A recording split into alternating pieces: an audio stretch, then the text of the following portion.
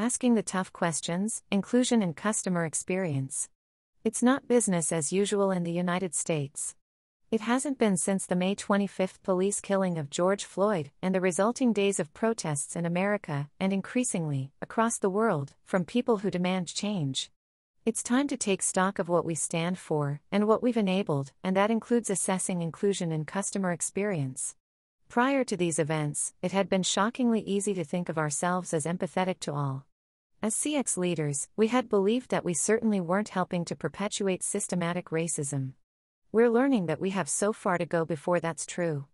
Inclusion and customer experience, representation is needed, so CX leaders must respond.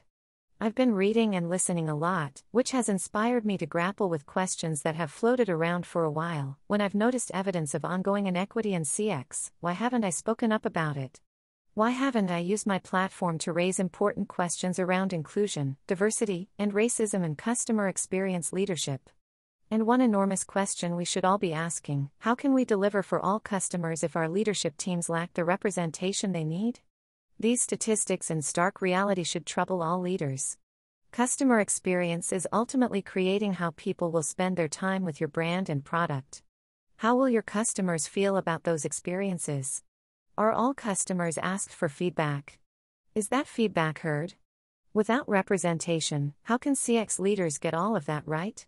There are other big questions here. Are we asking for the right feedback and providing space for customers to share their stories? Are we addressing concerns that don't fit neatly into our metrics?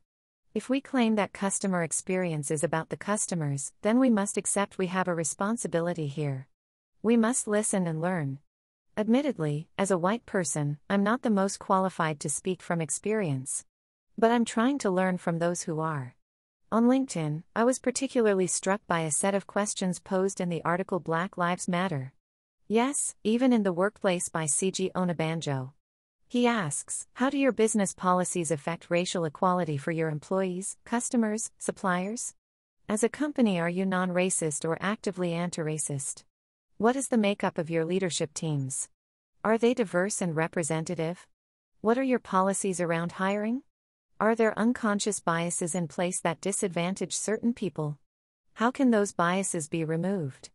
Do you have an environment where people can feel comfortable enough to report or call out discrimination without feeling ostracized afterwards? Embedded content from Twitter.com. This article, Covert Acts of Racism Have Been Happening in Grocery Stores and Restaurants Forever by Alexis Morillo, mentions the literal tip of the iceberg about how things like product placement in grocery stores and hiring practices in restaurants are still creating a sense of other among us. She writes, covert racism, or socially acceptable forms of racism, are subtle ways that bias and privilege are perpetuated every single day. But things like racial profiling, police brutality, and all lives matter rhetoric are just the tip of the chart's proverbial iceberg, and the subtle acts still perpetuate white dominance. The first step toward change is acknowledging the way that systems of oppression seep into activities that seem as mindless as grocery shopping or going out to eat. At the current moment, the most immediate steps that can be taken are self-reflection and education. Customer experiences are human experiences. We are customers when we shop for our groceries, use the Wi-Fi, pay our utility bill, buy those cute shoes. We're customers in our daily lives. This means the work we do impacts people's daily lives. We can't forget this. This is the human experience, and CX professionals have to recognize our role in it. We must use our voices. I want to support all customers, and the best way I know how is to give a platform to those customer stories that are underrepresented or marginalized. If you're comfortable and willing to share your customer stories, I'd like to hear them and amplify them. Where have you felt a lack of understanding or empathy?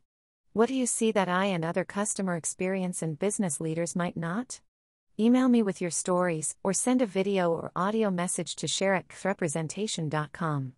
Let's use our platforms to invite others to hear these stories directly. It's not business as usual.